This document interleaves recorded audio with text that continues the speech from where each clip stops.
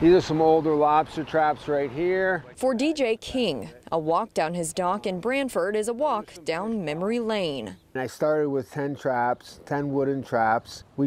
I was in a small boat, we pulled them by hand, and we caught, just a few lobsters every day. What started as just a hobby quickly turned into a lifestyle. We did very well with the lobsters back then. It was very lucrative, maybe 600 a day. 60 and 70 lobsters for a 10-pot trawl. The guys couldn't even band them fast enough. That's how many there were. But one day, the traps came up empty. It never really rebounded from that 98, 99 year where we were catching, hundreds and hundreds of lobsters daily. Then all of a sudden we would pull our pots up and they'd be completely empty or the lobsters would be dead. Fast forward 25 years. The under-over was 2 lobsters, and we went, I think, 2.5, and I think we went under that number today. There are currently 0 full-time lobstermen in the Sound, and only a handful who are part-time. We just decided it just wasn't worth it. Took everything out. The Department of Energy and Environmental Protection says the combination of a hurricane, pesticide runoff, parasites, and rising water temperatures in 1999 suddenly made the Long Island Sound hostile for lobsters. The peak of the fishery occurred in the late 90s, and in Connecticut we had 3.7 million pounds of lobster landed with a value of about $12 million. And at that time we had 400 people reporting landing lobster in the state. I took a look at the landings over the last 7 years, and we've averaged about 130,000 pounds at a value of about $800,000.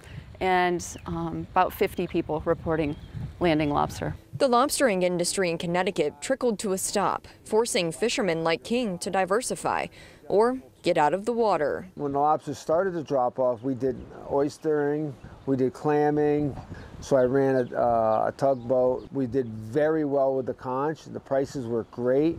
King says he's one of the lucky ones. Other types of fishing prevented him from financially sinking. Many of his colleagues weren't so fortunate, forced to find a new career. Now these docks right here are actually upweller docks. Today, King is on his boat every morning, but the only signs of his lobstering days are old t-shirts and garage wall stories. That was so big it couldn't even go into the trap. While the lobster industry may have died off here in Connecticut, the same can't be said for the lobster capital of the world, sitting 250 miles upshore. Up here off the coast of Maine, you can see that the lobster industry, the fishing industry, is doing pretty well. They don't have an issue pulling them in. But down in Connecticut, the opposite problem. You go out in the Long Island Sound, you're not going to see a lot that look like this. Meet Steve and Danny Train. Nice lobster. Brothers, lobstering in Maine's waters for decades. Another hard shell. Row out to the boat, steam to town, grab him, grab bait, we come start hauling.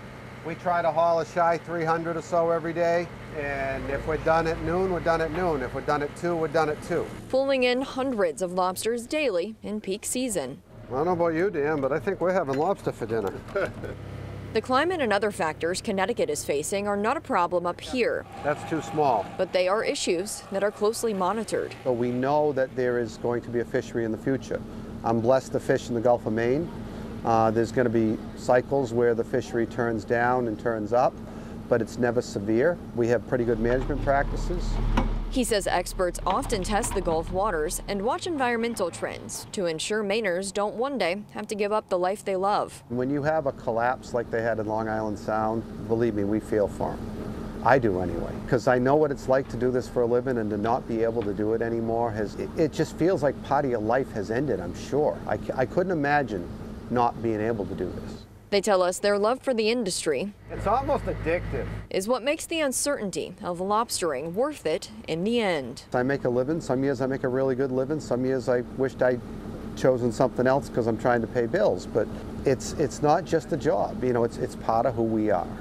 It's a cultural thing if you grow up in a lobstering community, and it becomes a big part of your life. A testament all lobstermen have, present and past. You know, we had some hard years. It was, hard on the family, hard on relationships. And I think that fishermen and lobstermen will tell you that there's like this almost lure to the sea, Brooke Griffin, Fox 61, Connecticut's news station.